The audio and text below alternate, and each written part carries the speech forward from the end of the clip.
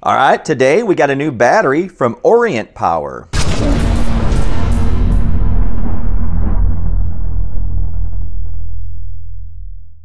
Let's open it up.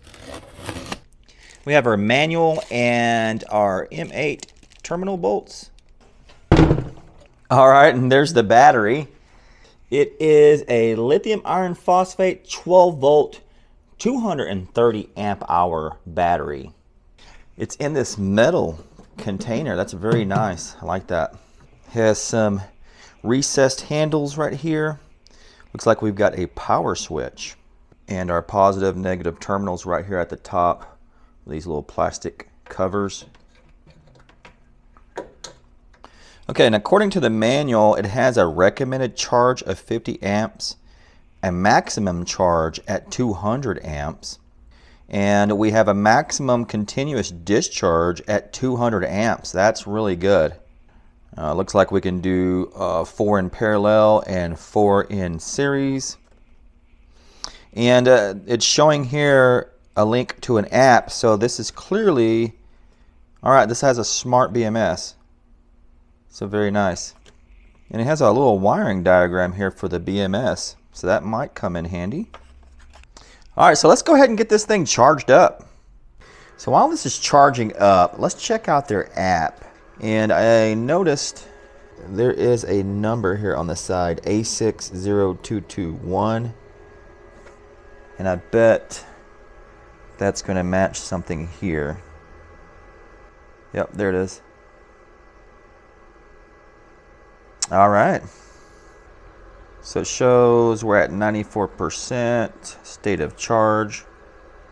Shows our voltage, shows our current, so we're doing 42.69 amps. Shows our charge and discharge is on. And this is an EE-BMS. So when I went to find this app in the App Store, I typed in EE-BMS.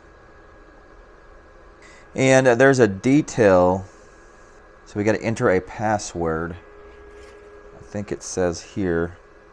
Oh, okay. So it's 666666. All right, there we go. Now we've got individual cell voltages, data manufacturer. It says real capacity is 234 amp hours. And there's a settings, and there's a password needed there. I wonder if it's the same.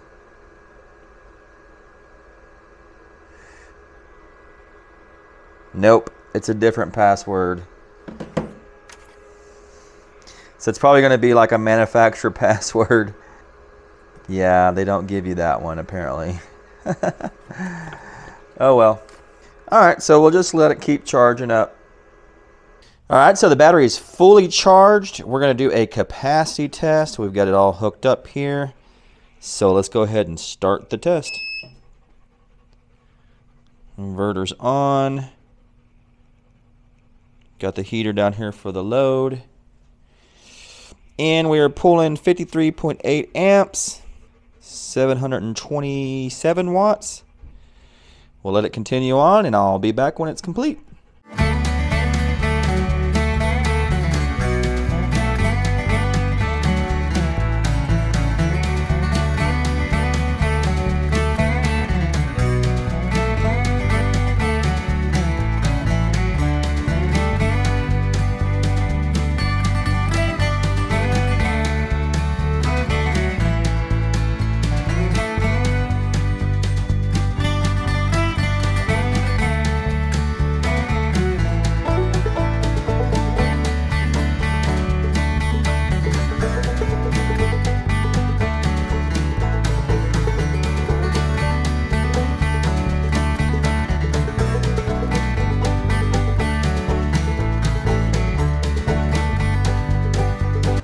Alright, we are down to 2%, and on their app it's showing 3%. Let's look at the cell voltages.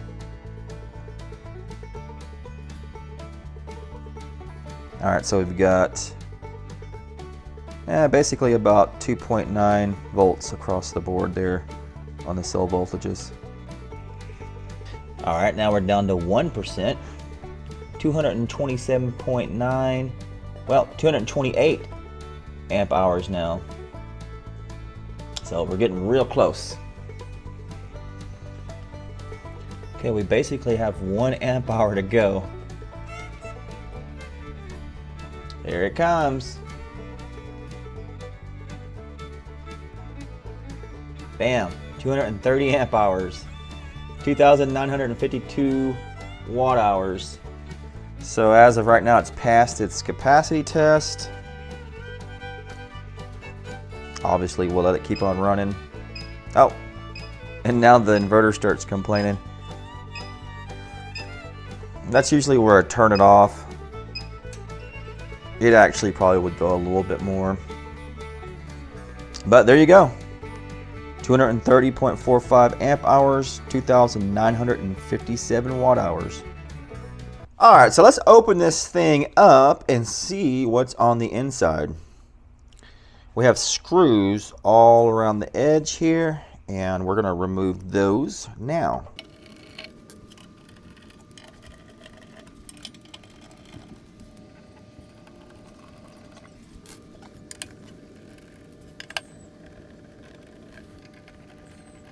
All right, so we got all the screws removed. Let's take a peek. Oh, wow. That is a classy unit. Wow. That's a good build quality, guys. So we got 2-gauge silicone jacketed wire on the negative and the same thing on the positive. The terminals are protected here on the bottom. I like that. We got a nice chunky BMS here and a nice bus bar that goes down to the cells. The cells are prismatic. This looks very, very high quality. Let's see what the BMS says here. So the BMS says Orient Power 4S 200 amp BMS. It says charging 200 amps, discharging 200 amps. Looks like it was manufactured in 2023. Yeah, so that's very nice. Everything's like very well built and very well put together. All the metal and all the brackets are all designed to work together here. I see the little Bluetooth dongle here. So I say let's try to remove this BMS and see if we can get a better look at the top of the cells.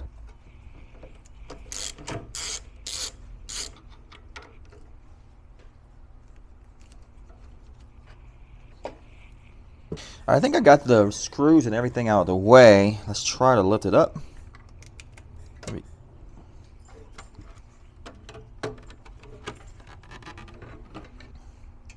Okay, so we've got the BMS lifted up. It's still connected by a bunch of wires, but I do see, looks like 1, 2, 3, and I think maybe 4 thermal sensors. And there's the top of the cells. Looks like we've got to take this bar out of the way to see the QR codes. All right, so I moved this retaining bar over. I took the screws out and I was able to slide it over. I got access to the QR codes. The QR codes are fresh and intact. Nothing funky going on there. And I actually just scanned it and check it out. These are EVE cells, LF230s. So awesome. That's very high quality, guys. I'm very impressed with this. This battery is solid. I love this metal case. I love the quality of what's going on here. We've got nice bolted bus bars. It's not the laser welded stuff that we see in the less expensive batteries. This is fantastic. You could actually take this battery all apart. It's serviceable. You could remove a cell. You could replace a cell. So now let's try to put it back together enough to where we can test freezing up these thermal probes and see if we got low temperature protection. Okay, so we are now charging at 43 amps. You can hear the charger running. I routed one of those thermal probes up here so I could get it with the duster, and let's try it.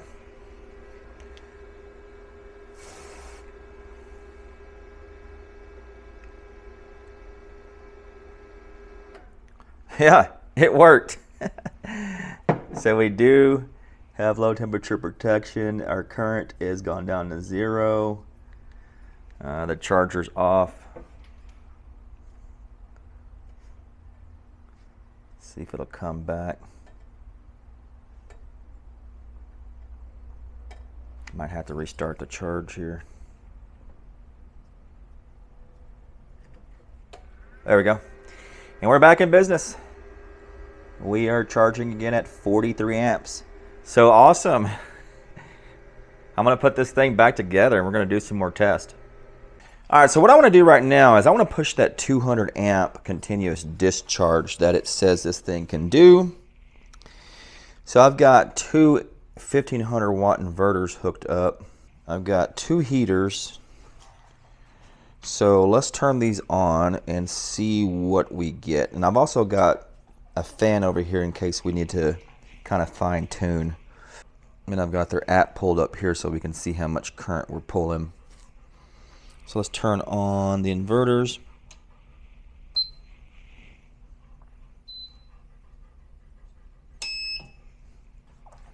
All right, so right now we're pulling 55. And that's because I've only got one of these heaters on. Let's turn this other one on. All right, so I think both of them are on. All right, looks like we're doing 185 watts. I don't think I can adjust the heaters without going over that, so let's hook up the fan.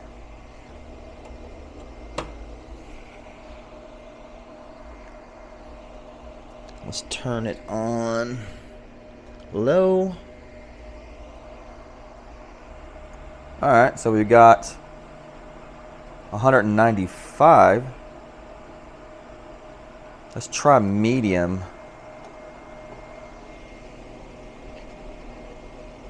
On the fan. Oh yeah.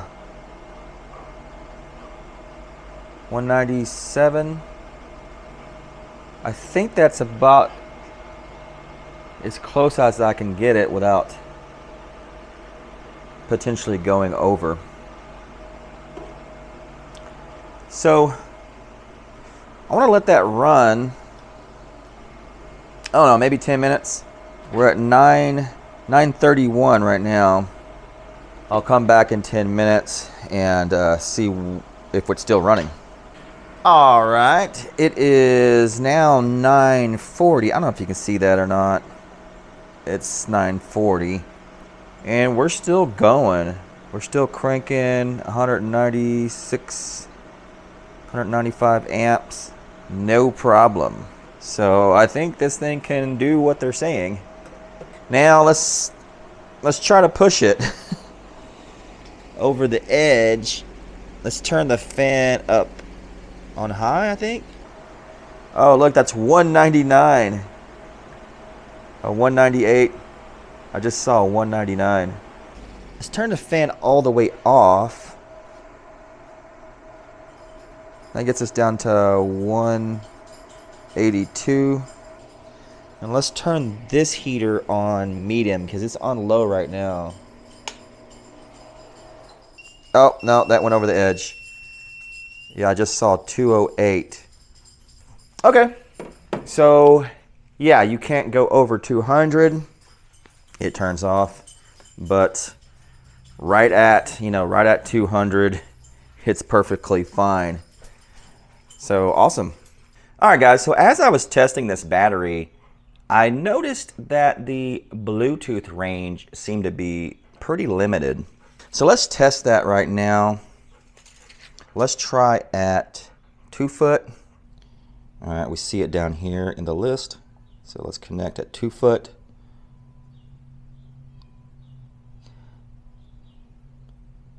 All right, we did connect. So let's come out to about 5 feet.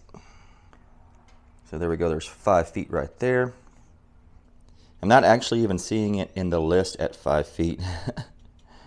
All right, let's move up to 4 foot. So here's our 4 foot mark.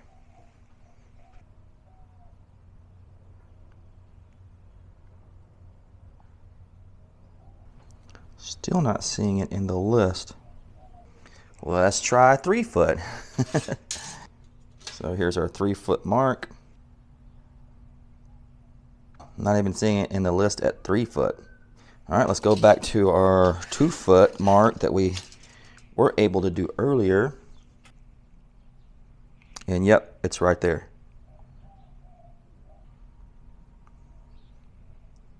So yeah, about 2 foot is the range I'm getting, which is not much for the Bluetooth. So that's definitely something that you're going to need to consider. If you're going to be right up on the battery to connect to it, you're fine. But if this is, if you're trying to connect to it from inside an RV, you may not. So definitely consider that. I'm wondering if it's this metal housing that's just blocking the signal. I'm curious about opening this up and seeing if we get better signal. All right, so I got the battery opened up. Let's try the 5 foot mark again. All right, here's our 5 foot mark. And there it is. So we do get signal here with the lid open. Yep, so 5 foot. Let's try even further. Well, my tape fell off the table, but this is about 10 foot. So let's try that.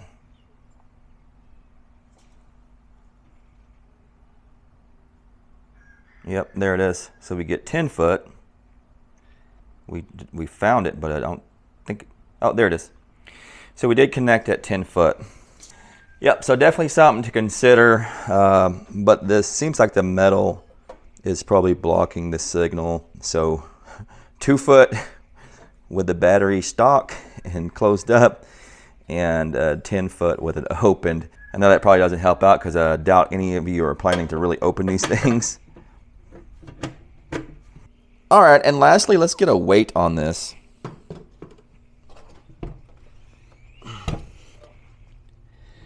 And we have come in at 54.2 pounds.